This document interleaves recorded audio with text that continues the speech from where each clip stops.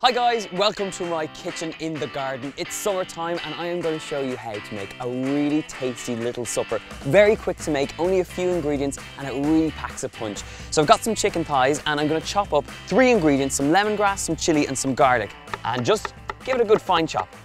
You can take out the seeds if you want to, but I'm going to leave them in. I like that extra bit of heat in there.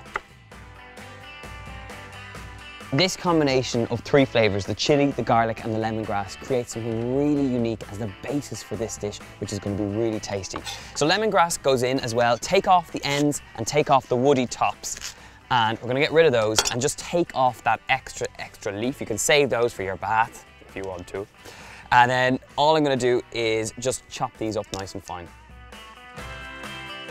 The minute you start slicing through that lemongrass, the smell is absolutely fantastic. I think your neighbours are going to start coming out of their house to try and get some of this. It smells so good.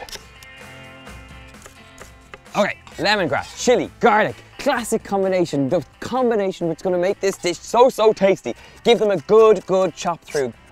And now the sun's come out. I feel like it's proper summertime now.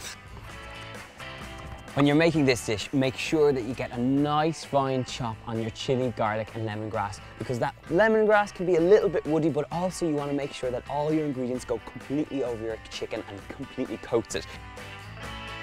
So get that straight in on top of the chicken, and in the chicken here, this mixture that I've got, it's chicken thighs, and I love using chicken thighs in this dish because it's the brown meat. It's much more tender, much more flavoursome, and it really is inexpensive as well to buy. So I've got my chilli, lemongrass and garlic mixture in here. I'm going to add a tablespoon or so of fish sauce actually, which is going to give us a nice salty element in here, and I just want to mix that through. Nice hot wok, sunflower oil, get your chicken in. Give it a good mix through, get coated in that oil, and then let it sit. Don't stir it too much, because otherwise the temperature in the pan will just start to reduce down. So let it sit for a minute and then stir fry it.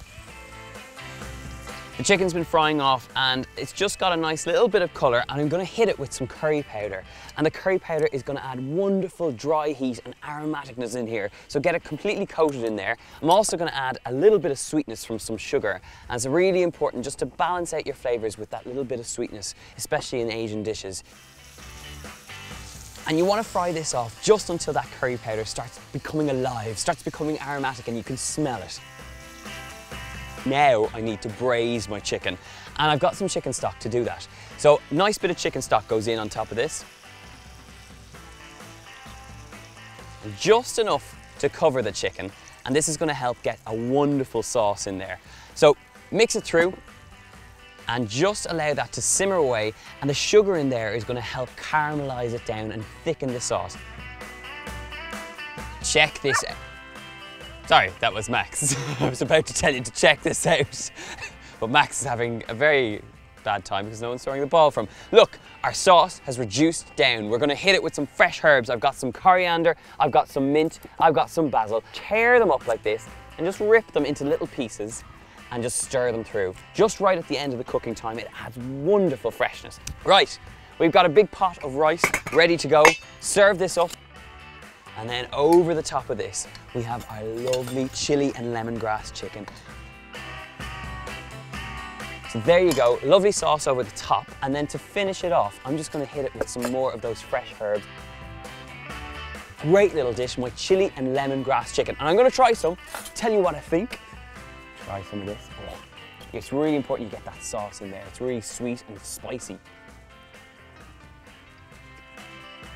You know what? You have to make it with the chicken thighs because they become really tender when they're braised down in that liquid, and they absorb all those great flavours.